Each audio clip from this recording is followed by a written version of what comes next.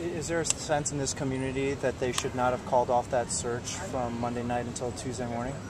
It's definitely yes, but we appreciate what was done. Maybe sorry if they would have to do things faster and not give up at the first night after 4 o'clock. Everybody disappeared. They came back at 10 o'clock.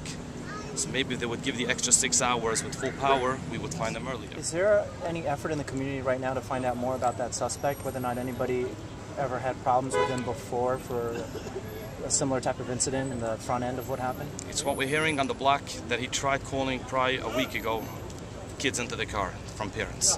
But that's all we have from prior incidents. So was that you gave the I cracked on all the 4 security cameras till he was actually went into the car. Where were all the security cameras from? One of them was 14th Avenue on 44th Street, Variety Corner. The second one was Sherman Blacksmith on 15th Avenue. The third one was Krasna School between 16th and 17th Avenue. And the fourth one that we spotted the kid was Tri-State. That's by the leasing company. And how was it that you made the connection? What did you do exactly? I started off in Children's Place to see if anybody turned right. We had 4 sets of kids. We went at the HSBC to take a special order for 15 minutes. And once we saw clear the kids, we made definitely that he didn't go to right on the 13th. So we started searching straight on 44th Street if there's any cameras. First camera that was working, the work cameras, not recording, was Variety Corner.